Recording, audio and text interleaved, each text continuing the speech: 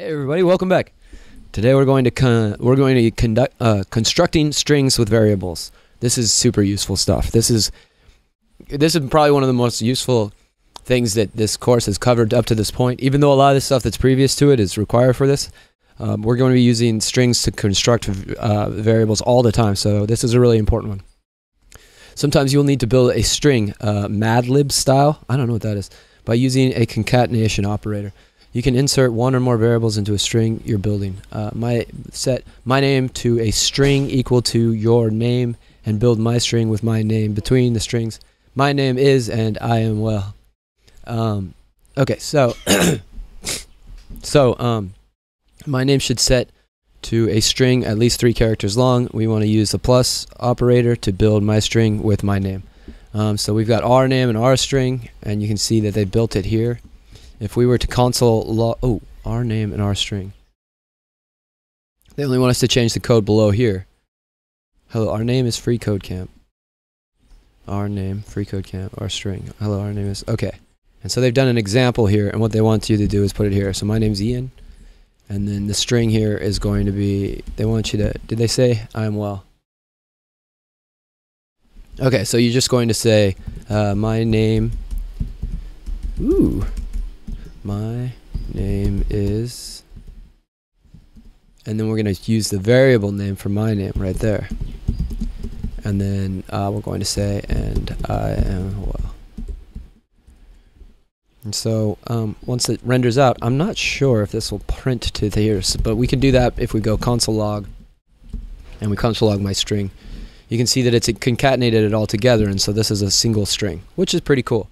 A lot of times in practice, if you were to have this kind of thing, you could.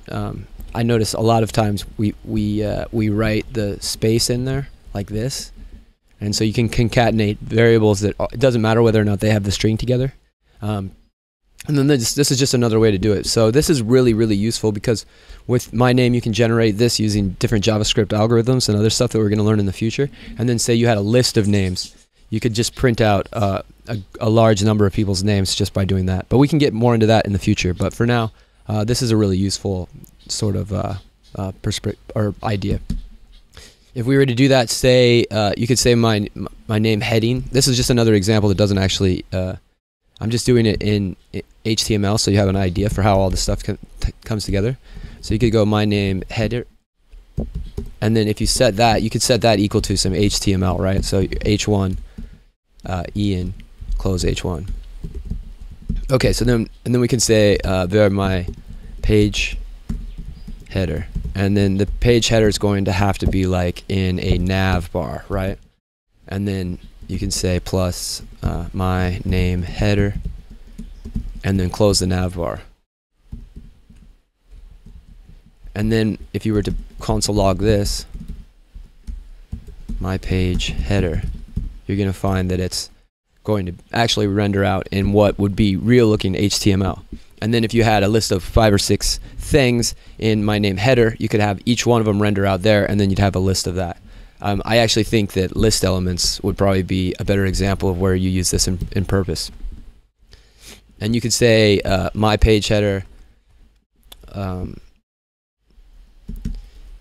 off of our previous example, my page header, you can do a plus equals operator, and then you can add the name, and then you can set the page header to an ordered list. And then you don't want to redeclare the variable, you need to set it like that. And then we can do my page header.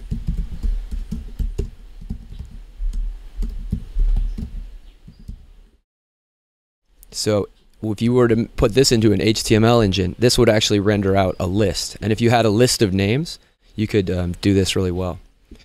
If you had a list of names, you could list out all the names within this outline, or this unordered list or ordered list HTML, and that would make it so that you can start writing big applications that are scalable. So this is just an example that's not required at all for this lesson. This is just me going a little bit more into detail, but for the purposes of this, I believe this will pass the tests. Cool. Thank you guys for watching. See you in the next lesson.